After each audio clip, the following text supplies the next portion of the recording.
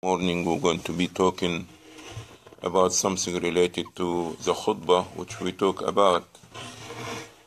Anybody remember what was the khutbah about beside myself? Gratitude. And gratitude comes, you understand, with what? Appreciation. So appreciation and gratitude comes as a result of favor and the blessings and what you call ni'mah.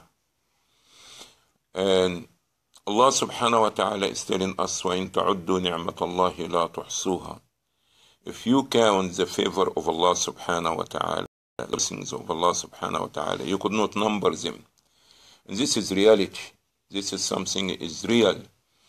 And the ni'mah of Allah subhanahu wa ta'ala in your right, on your left, in front of you, behind you, in you, out of you, everything. If you look, you understand, you could not see anything other than the favor of Allah, the blessings of Allah subhanahu wa ta'ala. Allah subhanahu wa ta'ala is saying, أَلَمْ نَجْعَلِ الْأَرْضَ مِهَادًا وَالْجِبَالَ أَوْتَادًا وَخَلَقْنَاكُمْ أَزْوَاجًا وَجَعَلْنَا نَوْمَكُمْ سُبَاتًا وَجَعَلْنَا اللَّيْلَ لِبَاسًا وَجَعَلْنَا النَّهَارَ مَعَاشًا وَبَنَيْنَا فَوْقَكُمْ سَبْعًا شِدَادًا وجعلنا سراجا وهاجا وأنزلنا من المعصرات ماء ثجاجا. Subhanallah. So there is ni'mah inside you and there is ni'mah surrounded you and out of you. Even for us, understand, you see in me, I see you. This is ni'mah. Can you imagine if somebody said to you, okay, I'm going to make you the millionaire. I'm going to make you the president of the United States. Let me take your vision away from you. Subhanallah. But how many of us think and reflect about it? Okay? Allah said, أَلَمْ نَجْعَلْ لَهُ عَيْنَيْنِ وَلِسَانًا وَشَفَتَيْنِ وَهَدَيْنَاهُ النَّجْدَيْنِ. Did we give him 2 eyes and a tongue and lips? We may even did not even think about what is the ni'mah. Why Allah talking about lips? But can you imagine yourself even forget about talking or eating or anything like this? Your appearance to the people. You may even sit in your house. You don't want to step outside because you don't want to see people to see you with no lips. Subhanallah. Okay? But can you imagine how you're going to be talking without your lips? Okay? Can you imagine that your mouth is open, your teeth is only appearing to the people? Subhanallah. If you look in yourself, inside yourself, as Allah is saying, وَفِي أَنفُسِكُمْ أَفَلَا تُبْصِرُونَ. It is in your own self. Okay? Why you don't think? Why you don't reflect? How you can ignore Allah's favor and Allah's blessings? Right, left, hearing, your nose, breathing the air in your own. You don't need a breathing machine. But sometimes we don't acknowledge these things and see these things until we are in trouble. When you are in the hospital, okay? Now, you start to know the value of the eyes, the value of breathing. You go sleep and you're still breathing. Is it right? Is it right? Yes. Alhamdulillah. Subhanallah. The expression. You can talk and you can move your tongue. In your tongue itself, you can see the tasting, ability of talking, expression, expressing yourself, you understand, try to relate. Subhanallah. And the outside of this now, Allah is saying, أَلَمْ نَجْعَلِ الْأَرْضَ مِهَادًا. Did we make the earth like a bed? You can travel, you can go, you can come, you can drive on it. وَالْجِبَالَ أَوْتَادًا. You can have earth, but if no mountains, we'll be rocking, you understand? Subhanallah. So, acknowledging the favor of Allah subhanahu wa ta'ala. And we can count, we can sit, you understand, until sunrise talking about this is ni'mah, this is a blessing, this is a favor, this is a bounty of Allah. But this is not the subject. The subject is so big and so great. And reflecting on it shows you the greatness of Allah. It shows you how small you are. It shows you how great Allah subhanahu wa ta'ala, okay? How you deny the favor of Allah, how you are not. I don't see how people can deny Allah or not worshiping Allah or obeying Allah. How? He's given it to you right and left, day and night, sleeping, awake, walking, you see favor of Allah. But there is a point here which I want to emphasize this morning, how we can preserve, protect this ni'mah. Because there is no guarantee. There is no any insurance, okay? Even if you have a club or registering or you're making payment for health insurance, it doesn't guarantee that you're going to have your eyes. And if you have your eyes, does not guarantee you're going to have the ability of seeing and your vision. Is this true or not? What's the guarantee? What's the max they can give you? That they're going to give you medication and examination and all these things because you are a member, but can they give you your sight back? Subhanallah, you see? So how we can preserve this ni'mah? Ni'mahs, if I can use this term, you understand? How you can really, this is something very important. We need to reflect on it, okay? We need to, for every favor of Allah subhanahu wa ta'ala, show a gratitude. Okay? First of all, remember who is al-Mun'im subhanahu wa ta'ala. Who is the one who bestowing the favor upon you. Okay? Acknowledge him. Respect his law. Praising him.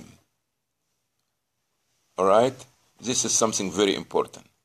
And remember always that the source of the ni'mah is Allah. وَمَا بِكُم مِّن نِعْمَةٍ فَمِنَ اللَّهِ. Whatever that a favor that you have is from Allah subhanahu wa ta'ala.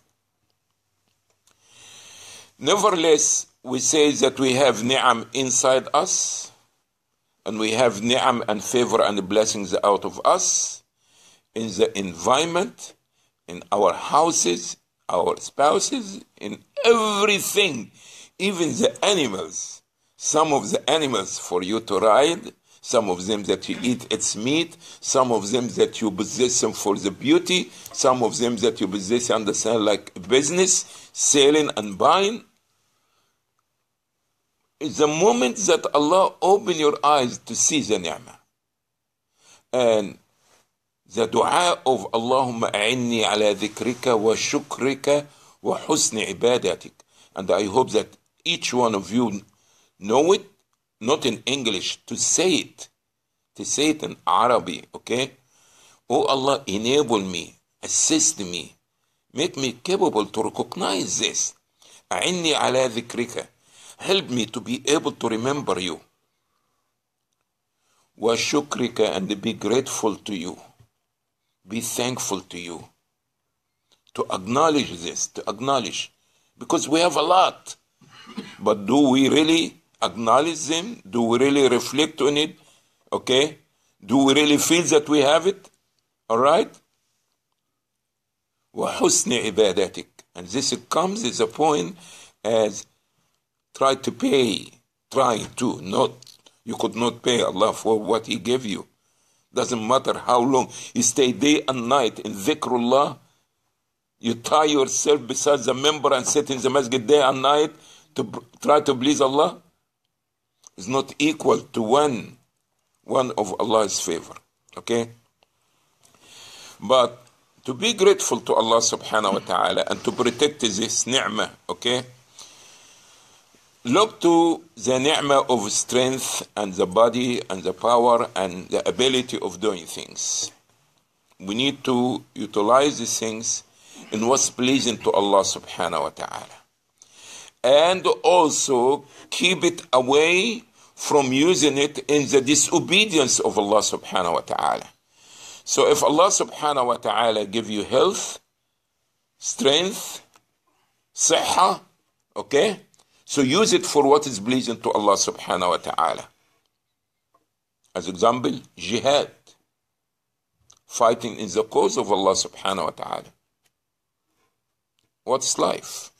You giving it so cheap, okay? For the sake of your creator, for something that is pleasing to him. So it doesn't matter you die or you be wounded, you're never going to be a loser.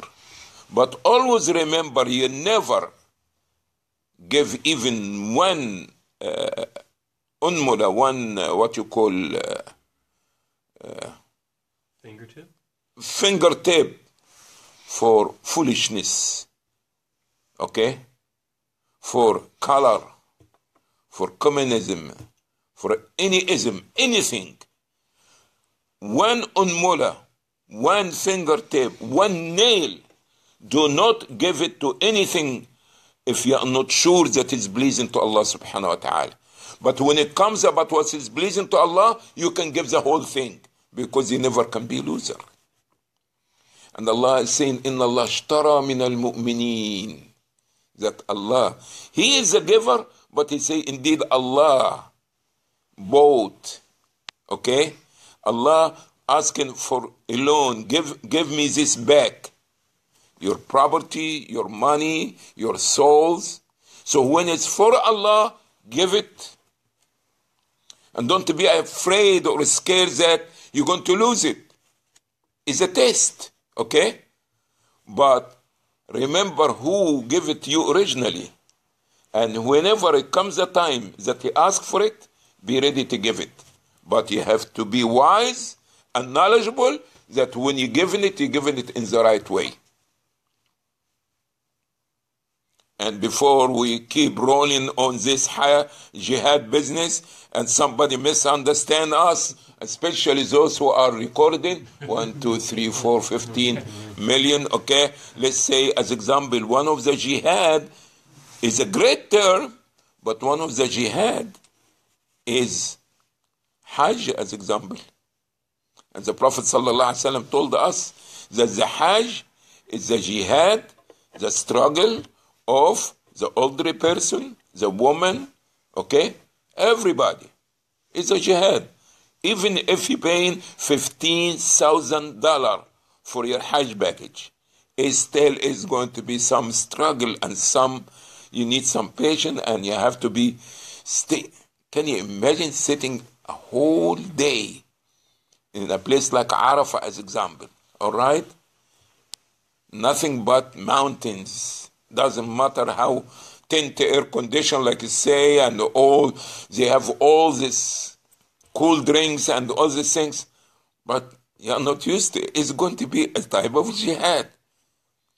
Why you have to go all the way to Mecca for jihad? You jihad in your own house. Is this not true? And you try to be patient with your wife, or your wife patient with you, and you don't like her attitude, she don't like understand you coming late, she don't like you keeping going to the masjid. It's going to be jihad wherever you go. You see? It's going to be a jihad. So now when we give it for Allah, for the sake of Allah, doesn't matter if in jihad or in Hajj or walking to the masjid or assisting others, is going to be a means of real insurance, not a fake insurance, Muhammad. A real insurance that Allah subhanahu wa ta'ala will bless it. That Allah subhanahu wa ta'ala preserve it for you. That Allah subhanahu wa ta'ala give you back in strength, okay? So the physical being that Allah give it to us, that we make sure that we're using it for what is pleasing to Allah subhanahu wa ta'ala. And if you want to go to the list, they found a whole long list about from jihad and hajj, qiyam al-layl, walking to the mosque, understand, assisting the other Muslims, is a lot. By doing this, Allah subhanahu wa ta'ala make insurance for your body, for your health, okay? And also, that don't use this strength in anything that displeasing to Allah subhanahu wa ta'ala.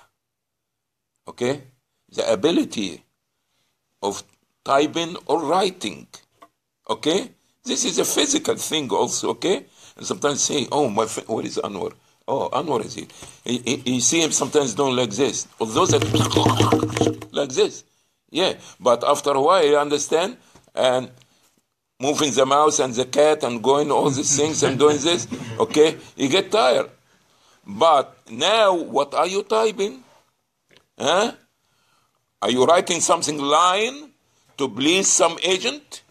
Huh? And saying, yeah, I saw him doing this. All these things. So you want to preserve. Good morning, America. I said good morning to you. Rahmatullah barakatuh. Okay? This is something very important. Utilize it for what's pleasing to Allah and also keep it back from what is displeasing to Allah subhanahu wa ta'ala. Because when you indulge with your strength and your body in what is displeasing to Allah, if it's stealing, if it's, because it takes an effort. Adultery, fornication, planting bombs to destroy the people and their property. All these things is going to, in return, corrupt your heart. When your heart is corrupted, it's going to come to the limbs. You understand? It's going to spoil it. You could not, you understand, oh, it's my car, and I can pump the gas, you understand, in the engine, not in the tank, and put the oil, you understand, in the tank. You don't do these things. It's going to corrupt the whole thing. So now when you're using, like you say, إذا كنت في نعمة فرعها فإن المعاصي تذيل النعم. Something, I forgot all this stuff. Anyway, the blessing of Allah of safety and security. Remember this.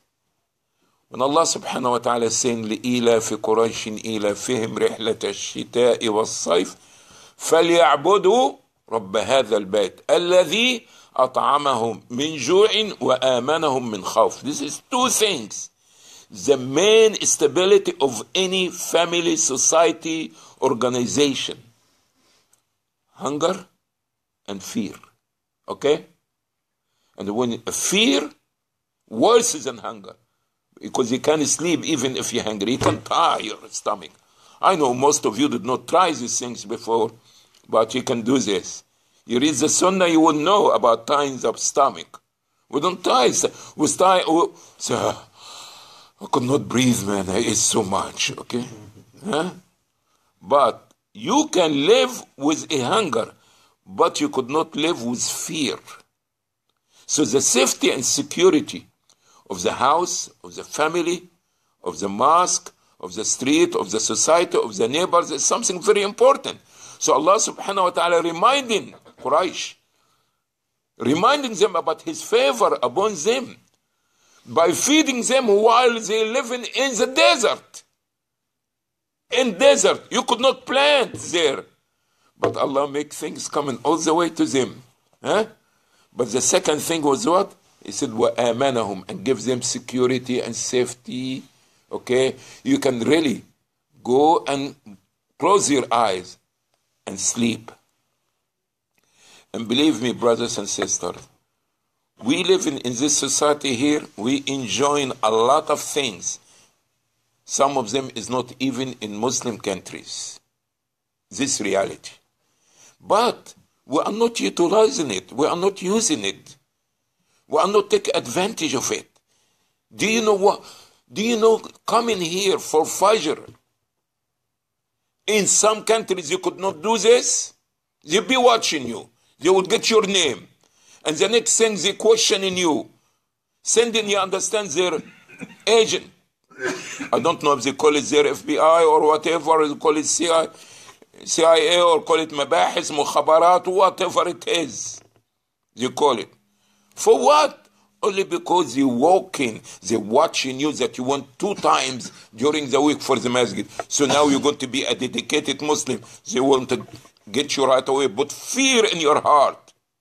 Look, we can spend the night in the mosque. Doesn't matter if we're 20, 50, 100. We have classes. We can be talking everything. All right? But how much we use in this ni'mah? Ni'mah of security, safety. Okay? But when we're going to acknowledge it, when we lose it, but it's going to be too late. Nobody's stopping you to come to make Fajr. Nobody going to stop you to come to make Qiyam. You understand? Our laziness, our being ungrateful to Allah subhanahu wa ta'ala. So when Allah subhanahu wa ta'ala give us, okay, when Allah subhanahu wa ta'ala give us something that we need to be grateful to Allah subhanahu wa ta'ala, using it in a way. One of the things that the brotherhood that we have, alhamdulillah, we know each other, we meet each other, we shake and we do it like this and like that and this and okay, and all kind of stuff, okay? Especially if you are a soul brother, huh? And you kick like this and you kick like this, all this thing. But after this, what?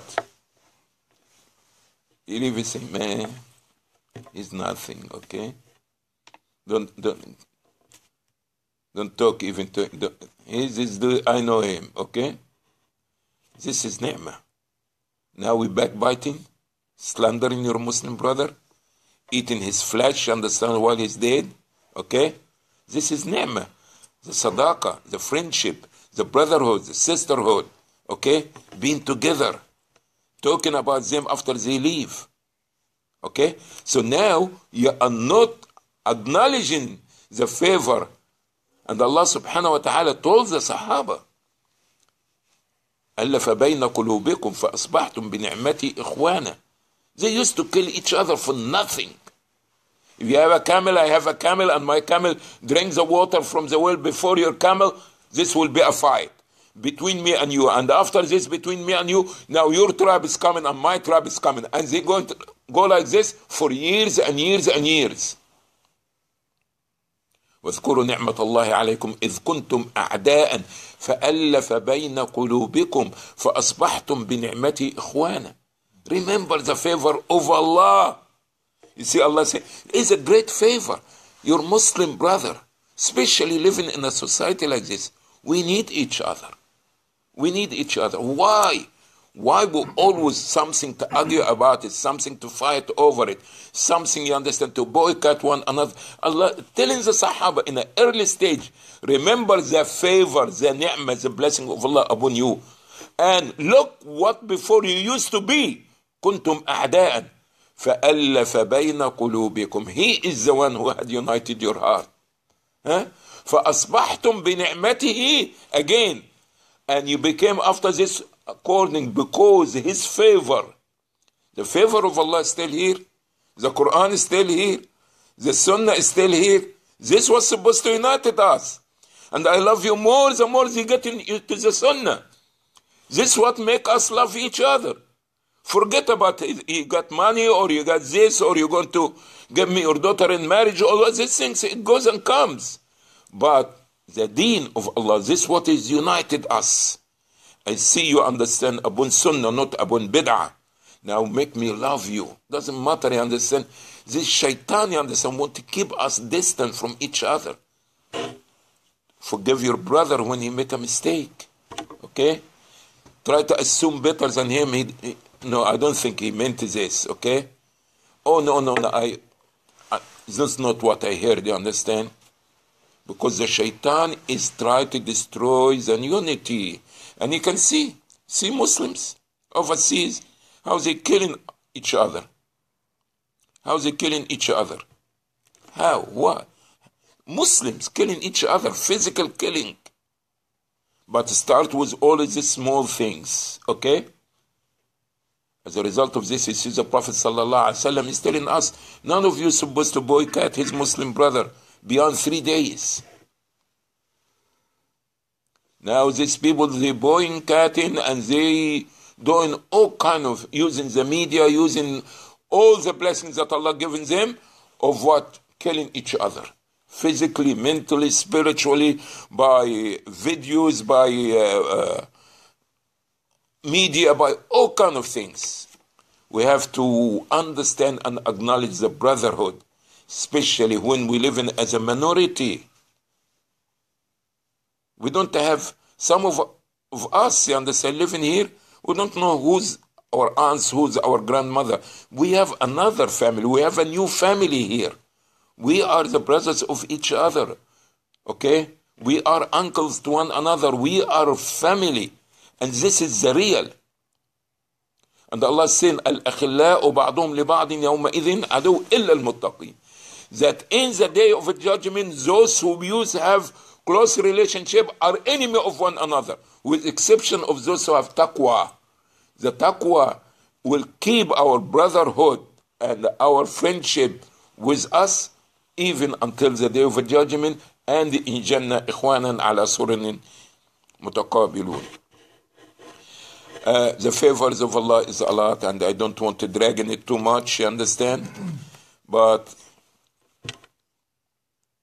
think about your tongue, what you use in it, how you're going to use it. Are you making dhikrullah? Are you teaching Quran? Are you giving advice to others? And what you using your tongue for? So in everything that you need to learn how to guard it, to keep it on the sirat al-mustaqim in a way that pleasing to Allah subhanahu wa ta'ala. If it's money, if it's time, if it's a tongue, if it's a hand, if it's a car, if it's a children, if it's a wife, if it's a husband, if it's food, whatever. Turning to a way pleasing to Allah. And use it according to the sunnah of the Prophet Muhammad sallallahu alaihi wasallam, and do not, you understand, use it in a different way. Take money as example, and let's close with this, okay? Money. We can buy drugs, can buy alcohol, we can also buy halal meat, okay? We can also give a charity. There is many ways. So see what Allah had forbid concerning money, and do not income, not spending. Haram, haram. And see what Allah subhanahu wa ta'ala is pleased with the money to go to, how to earn it, and how to spend it, and do it. And this is the way you're going to preserve and protect the ni'mah of Allah subhanahu wa ta'ala. This is the way we're going to be, you understand, pleasing to Allah. And Allah is saying, وَلَئِن شَكَرْتُمْ لَأَزِيدَنَّكُمْ. If you be grateful, I will increase my blessings and my favor upon you.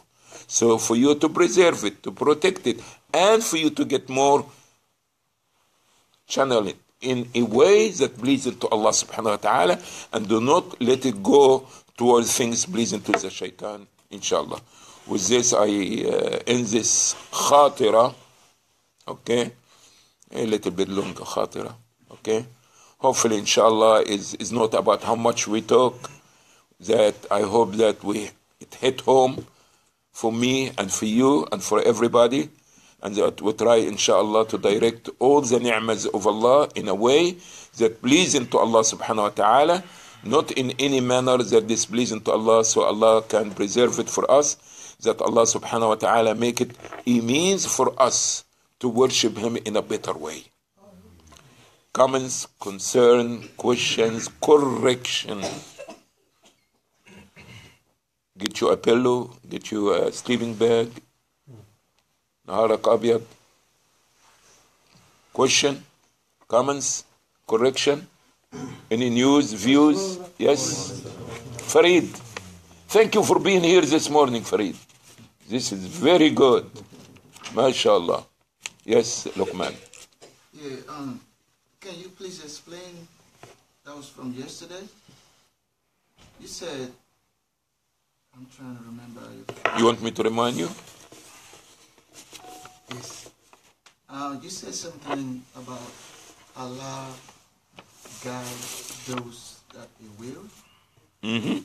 And He also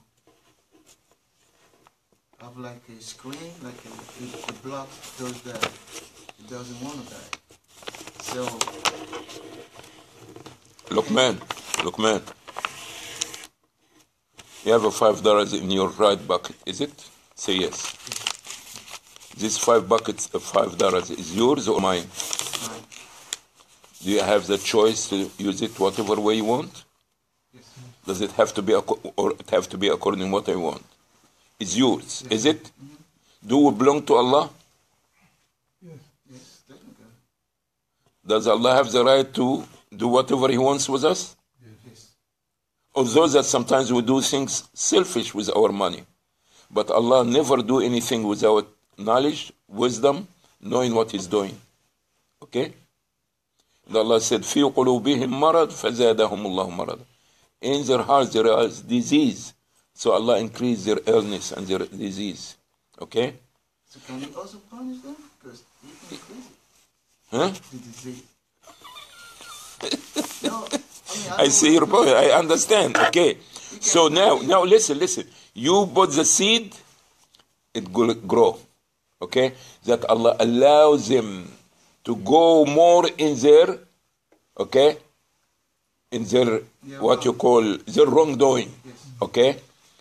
But nevertheless, the bottom line, because the qadr is something very, very sensitive.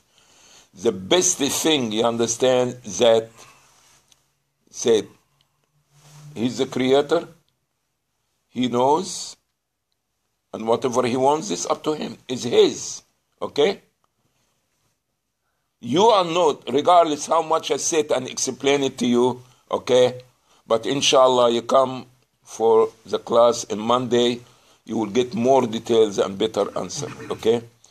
But what I'm trying to tell you, as the Prophet ﷺ saying, إِذَا ذُكِرَ الْقَدَرُ فَأَمْسِكُوا.